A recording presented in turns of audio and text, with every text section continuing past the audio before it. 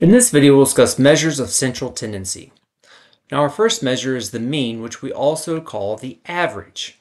To calculate the average, we add all the entries together and then divide by the number of entries. When we're looking at the notation, we'll see x bar, which means the average, equals the sum of our x's over the number of entries. So let's look at an example here.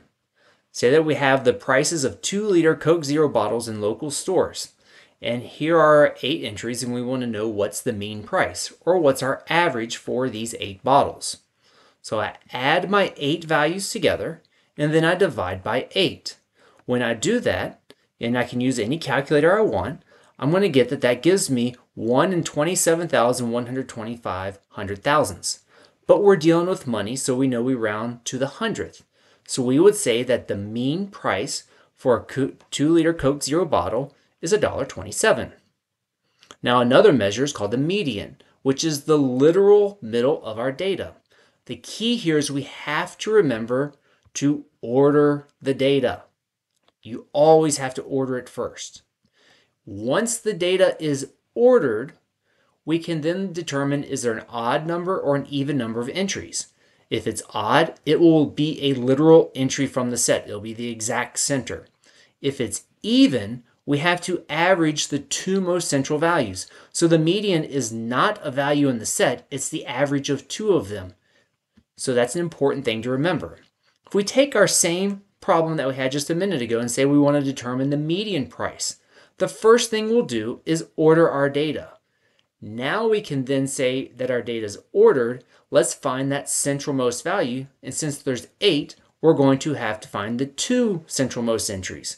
So I'm going to mark them off from the outside to inside and see that I'm left with $1.23 and $1.25.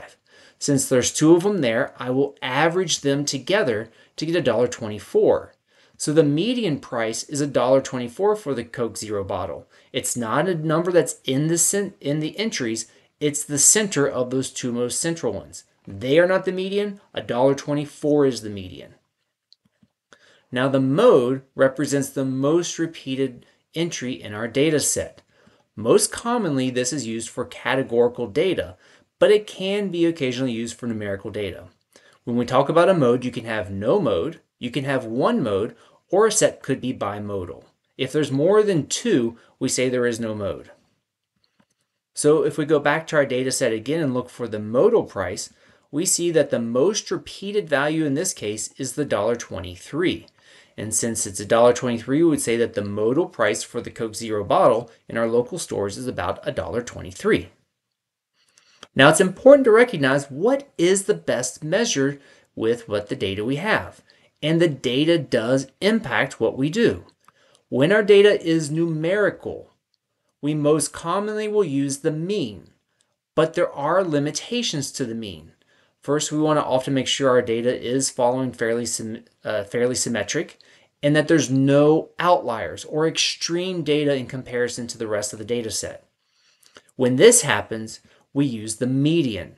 So the median is used when you have extreme data points, something that's way out from everything else. Otherwise, we're most commonly using the mean.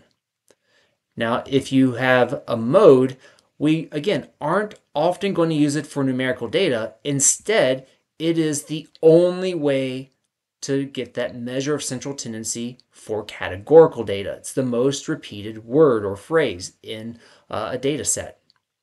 So let's look at some examples. Say that we have data on employee salaries. And if I look at these 6 entries, the first 5 are relatively close, and then this one, 96,000, it's way out there from everything else. In that case, we'd want to use the median to calculate the measure of central tendency. If we look at asking people favorite colors, and we have all these colors, we see that the most commonly repeated word is blue. There's no numbers here to calculate, so we know because it's a set of categorical data, we use the mode. And say our last one here, number of minutes studying for a test. If we look, we go from 35 minutes to 66 minutes, and we have numbers all in between there. Nothing's more extreme than another, and it's relatively symmetric data. For that reason, this is a set we'd use the mean to calculate the measure of central tendency. Now, another thing that you can do with the average is you can work to change an average. Say that you know that you're at a certain test grade. You want to know, well, what do I need to improve my average? What do I need to make on the next test? To do this, we start with our new desired mean. We're going to replace that in our equation. Then we got our new number of entries. We'll replace that in our equation. And then we're going to add up all the values we know, plus our unknown will go into that numerator. And we'll solve for that unknown value. Let's look at an example to help us understand. Say that Damien ran 4.5, 4, 6.5, and 5 miles over the last 2 weeks. How many miles would his next run have to be to change his average to 6 miles per run? So we know that the new desired to change our average, our new desired average is 6 miles per run.